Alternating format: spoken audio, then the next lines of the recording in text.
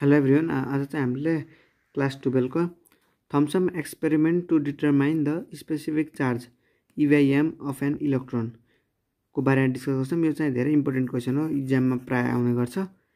यो चाहिँ के भनेको भन्दा हामीलाई इभाइएम को भ्यालु चाहिँ भनेको हो क्या। स्पेसिफिक चार्ज भनेको चाहिँ इभाइएम को रेसियोको भ्यालु कसरी निकाल्न सकिन्छ भनेर डिस्कस गर्छौँ।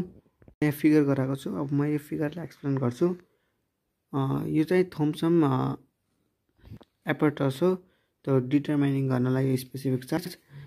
यो उसले चाहिँ के भनेको छ भन्दा यो एउटा स्ट्रक्चर भयो अथवा एपरेटस भयो हो। किनभने यहाँ फ्लोरेसेन्ट ल्याम्प राखेको छ, यहाँ म्याग्नेटिक फिल्ड अनि यहाँ इलेक्ट्रिक फिल्ड दुइटै राखेको छ। अब जस्तै मैले एउटा क्याथोड नेगेटिभ यहाँ मैले यहाँ क्याथोड रे पठाएँ भने यहाँ क्याथोड रे गयो अनि यहाँ पोजिटिभ चार्ज छ है त। अनि यहाँ क्याथोड रे गयो अनि यो पी पोइन्टसम्म गयो। अब मैले एउटा पी पोइन्टबाट मैले इलेक्ट्रिक फिल्ड अन गरेँ अनि अहिलेसम्म त दुइटै छ। अनि म्याग्नेटिक फिल्ड अफ गरेँ। यदि मैले पी पोइन्टमा गएर म्याग्नेटिक फिल्ड अफ गरेँ भने अब इलेक्ट्रिक फिल्ड छ। इलेक्ट्रिक फिल्डमा के हुन्छ, माथि गरेर डिभिएट हुन्छ नि, हो तेरो माथि गयो। हामीले पहिलाको भिडियोमा डिस्कस गरेको थियौँ। इलेक्ट्रिक फिल्डमा यसरी डिभिएटेड हुन्छ। अनि मैले अब इलेक्ट्रिक फिल्डलाई बन्द गरेँ, म्याग्नेटिक फिल्डलाई चाहिँ मैले अन गरेँ। यहाँबाट अन गरेँ भने यो चाहिँ तल जान्छ, किनकि सर्कुलर हो। सर्कुलर हुँदा यहाँबाट तल जान्छ। यदि मैले दुइटैलाई अन गरेँ भने के भयो, अनडिफ्लेक्टेड भयो, किनकि इलेक्ट्रिक फोर्सलाई चाहिँ म्याग्नेटिक फोर्सले ब्यालेन्स गरेको हो। त्यति बेलाको कन्डिसनमा चाहिँ यहाँ बीमा ओमा गयो, आरओसीमा यसरी गएको हुन्छ है त। फेरि मैले रिपिट गरेँ, एकचोटि जाँदा म्याग्नेटिक फिल्ड अफ गर्दा माथि गयो डिभाइड भएर, इलेक्ट्रिक फिल्ड अफ गर्दा तल गयो। दुइटा अन गर्दा के भयो, अनडिफ्लेक्टेड भएर सिधा गयो अथवा अनडिभाइडेड भएर सिधा गयो है त। अब मैले यसको प्रिन्सिपल लेख्छु। मैले principal लेखेँ, it is based on the principal that when the electron beam is subjected to the two mutually perpendicular that is cross field. Cross field भनेको म्याग्नेटिक फिल्ड र इलेक्ट्रिक फिल्ड दुवै भएको है त। देन नेट फोर्स इज 0 भनेको अनडिभाइडेड। यो भनेको चाहिँ यहाँसम्म आयो हो कि होइन। पनि पी पोइन्टबाट यदि म्याग्नेटिक फिल्ड र इलेक्ट्रिक फिल्ड दुइटै छ भने, म्याग्नेटिक फिल्ड र इलेक्ट्रिक फिल्ड दुइटै छ भने ब्यालेन्स भयो। ब्यालेन्स भएपछि अनडिभाइडेड भयो भने चाहिँ फोर्स नै लाएन के, फोर्स इज 0 भनेको। यहाँबाट फोर्स यता भयो त फोर्स लाएर अनि डेभिएटेड भएको, यता सर्कलले डेभिएटेड भएको हुन्थ्यो। अब यहाँ ब्यालेन्स गऱ्यो नि त इलेक्ट्रिकलाई म्याग्नेटिकले अथवा म्याग्नेटिकलाई इलेक्ट्रिकले, त्यही भएर अनडिभाइडेड भएर फोर्स चाहिँ त्यहाँ एक्ट गरेन भनेको 0 भयो है त। अब मैले सजिलो तरिकाले यसलाई डिस्कस गर्छु। अब म यहाँ लेखेँ force acting in presence of electric field है त। In presence of electric field भनेको चाहिँ इलेक्ट्रिक फिल्ड है त।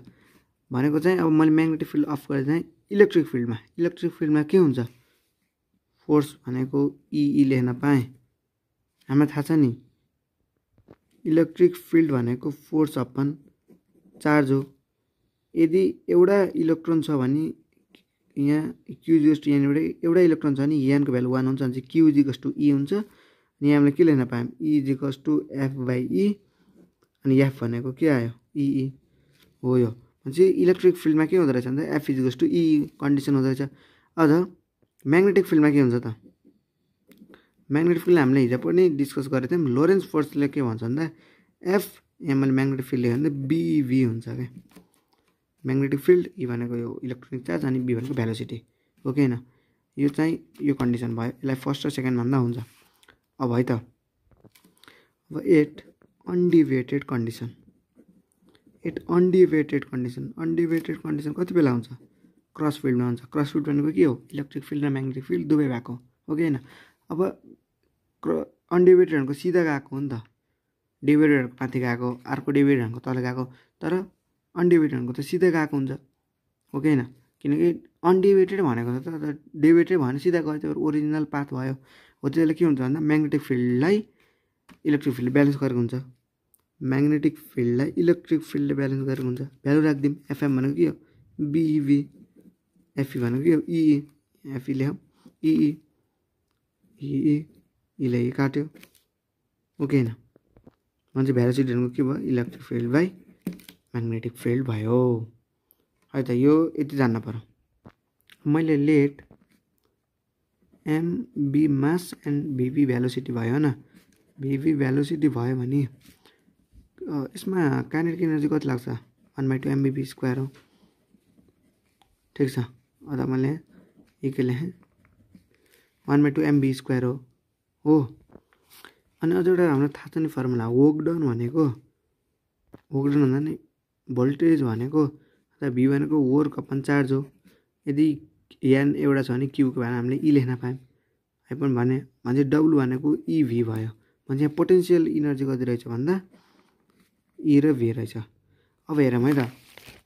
अब यहाँसम्म यो पोटेन्सियल इनर्जी चाहिँ अहिले एकैछिन रेस्टमा बनाऊँ त्यतिलाई पोटेन्सियल छ। त्यसपछि एनोडतिर जाने बेला के भयो काइनेटिक इनर्जी। भनेपछि के बुझ्यौँ भन्दा since potential energy is converted into केमा काइनेटिक इनर्जी भएन त हो।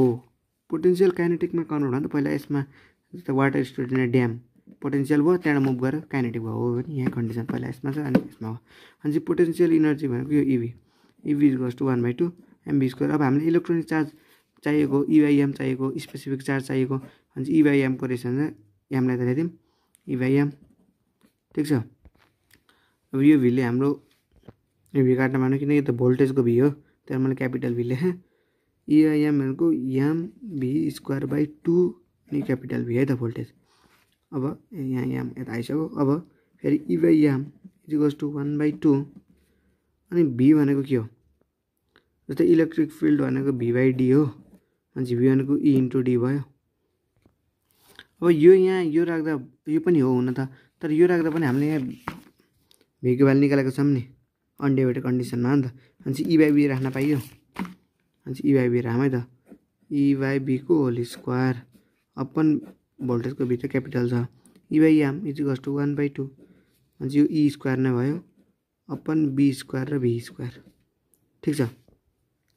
अब और ई/एम इज इक्वल्स टु 1/2 अनि अब यसलाई यत्तिकै छोडे पनि हुन्छ तर अझै मोडिफाई गर्न छ भने हामीलाई ई भनेको v/d हो थाहा छ। भनेपछि हामीले यहाँ ई स्क्वायरमा के लेख्न पायौँ v² लेख्न त पाउँछौँ तर यहाँको भोल्टेज छ नि त त्यही भएर मैले यहाँ v' लेखेँ अपन यहाँ b² हुने भयो v² हुने भयो डट d² हुने भयो किनकि इलेक्ट्रिक फिल्ड भनेको यो हो। यहाँ एउटा भी छ भने यहाँ भी भनेको यु आयो। अब यसमा हामीले के थाहा पायौँ भन्दा यो भनेको यो भोल्टेज हो यो भनेको यो म्याग्नेटिक फिल्ड हो यो भनेको नि भोल्टेज हो अनि यो भनेको के हो डिस्टेन्स बिट्विन हो डिस्टेन्स अपार्ट हो कि होइन दुईवटा प्लेटको।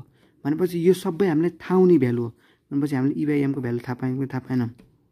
अब कति हुन्छ त ई/एमको भ्यालु ई/एमको भ्यालु स्ट्यान्डर्ड भ्यालु कति पाइयो भन्दा 1.76 × 10⁻11 कोलम पर केजी हो यति पाइयो है त।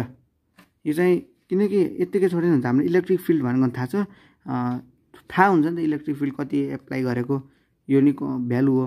अनि क्वान्टिटी हो नि इलेक्ट्रिक फिल्ड अनि म्याग्नेटिक फिल्ड र भेलोसिटी क्वान्टिटीको त भ्यालु हामीले थाहा पाउन सक्छौँ। त्यहाँबाट हामीले ई/एमको रेसियो यसरी निकाल्न सक्छौँ। यो चाहिँ एकदम इम्पोर्टेन्ट क्वेसन हो। केही गर्न पर्दा मैले फेरि रिभिजन गरेँ।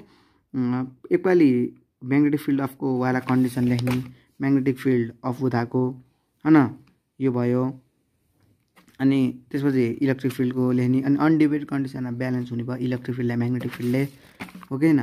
अनि त्यसपछि पोटेन्सियललाई चाहिँ काइनेटिक इनर्जी कन्भर्ट गर्छ किनकि क्याथोड रे पहिला यसमा थियो अनि त्यसपछि मुभ हुँदा किमा काइनेटिक इनर्जी चेन्ज भयो भने चाहिँ त्यही पोटेन्सियल इनर्जी नै काइनेटिक इनर्जी चेन्ज भएको हो कि होइन। यो चाहिँ इभी हो इभी क्यापिटल भी भनेको भोल्टेज अनि यहाँबाट यसरी सल्भ गर्ने अनि यहाँबाट यतिमा छोड्दा पनि केही हुन्न है त। यसरी गर्न चाहिँ आजलाई यति थ्याङ्क यू।